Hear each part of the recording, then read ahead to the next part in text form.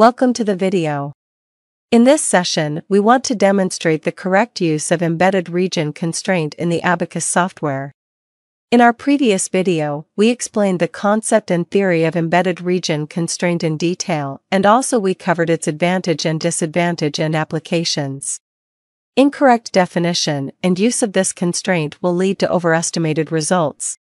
If you are interested in how to solve this issue, please watch the video till the end. And don't forget to subscribe to our channel to get new video updates.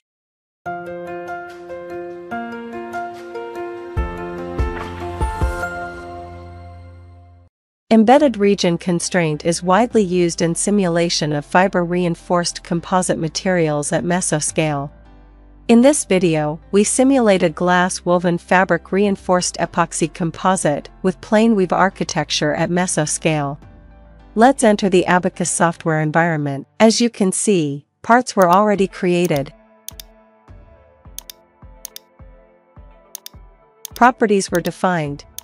Parts were assembled in their correct position. A general static step was also defined. For defining the embedded region constraint, you must enter the interaction module.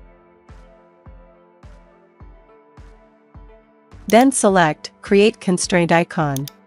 At first, you must choose the embedded regions, which is the glass-woven fabric in this example.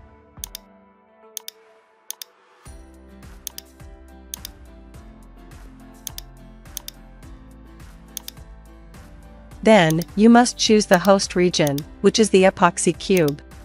Click the OK button. Now the embedded region constraint is defined. As simple as it looks. However, there is a tiny tip that you must consider while using this technique. There is a volume redundancy in the matrix cube at those regions that woven fabric also exists. This redundancy causes extra stiffness and strength in the final results. To solve this issue, you must subtract the stiffness of the matrix part from the woven fabric part. For this problem, at first, you need to build the stiffness matrix of the woven fabric part. Woven fabric is made of 4 impregnated yarns. Impregnated yarns are transversely isotropic materials. Thus, their stiffness matrix are like this.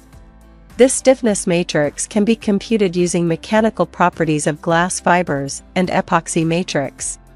For matrix part, we have epoxy resin, which is an isotropic material, and its stiffness matrix is like this. You can calculate the stiffness matrix of the epoxy resin using its mechanical properties.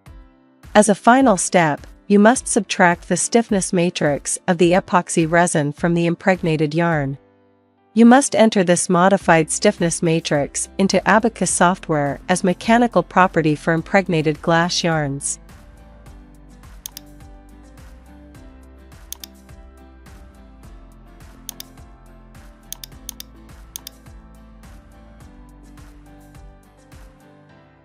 Now you have to define periodic boundary condition and generate mesh on the parts. You can do this manually or use our recommended plugin to apply periodic boundary condition automatically. You can access this plugin at a very fair price. Please visit our website for more detail. You can also watch the plugin tutorial in our previous video.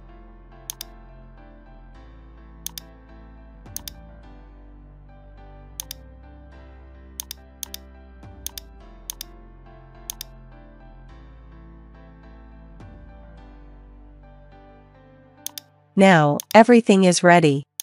Press the Submit button in the Job module. You can see the results in the Visualization module. Based on the comparison made, if you do not consider the volume redundancy and modify the property, the structure will be 7% stiffer. Thanks for watching the video. We hope you enjoyed this video. Please support our team with like and subscribe and click the bell icon to get new video updates. Don't forget to visit our site for more related products. Have a great time.